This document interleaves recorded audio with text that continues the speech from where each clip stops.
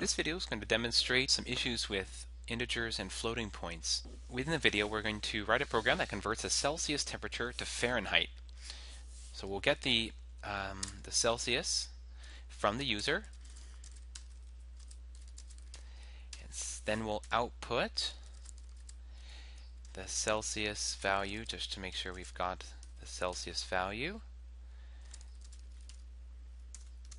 Okay. We'll start by compiling the program and running the program. So we get a Celsius, let's say, of 100. Celsius of 100. Okay, great. That's a good start. Now what we want to do is output that Celsius as Fahrenheit.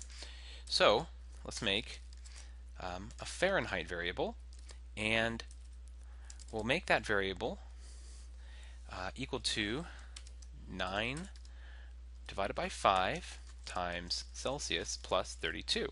That is the equation to convert Celsius to Fahrenheit. And then we can output Fahrenheit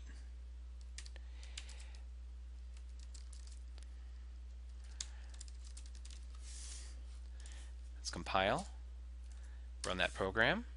100. So what we'd expect to get as a result, if we have 100 degrees Celsius, which is the boiling point for water, Fahrenheit we expect to get about 212.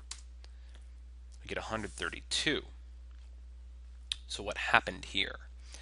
What happened is that 9 divided by 5, since these are both, the 9 and the 5 are both integer literals, the 9 divided by 5 evaluates to only 1. We can demonstrate that by adding in just a simple output.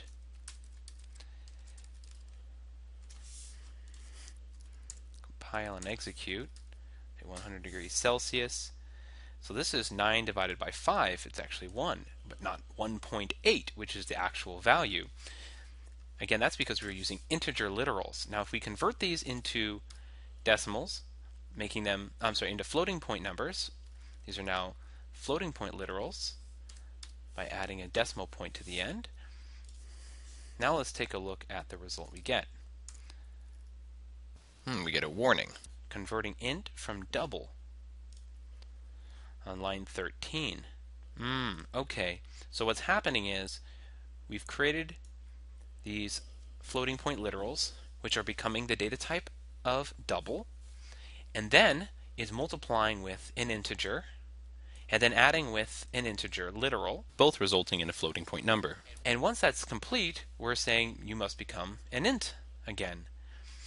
And so we have different types moving around here. So let's make all the variables a double, and we'll make all of the literals into doubles as well by adding 0.0.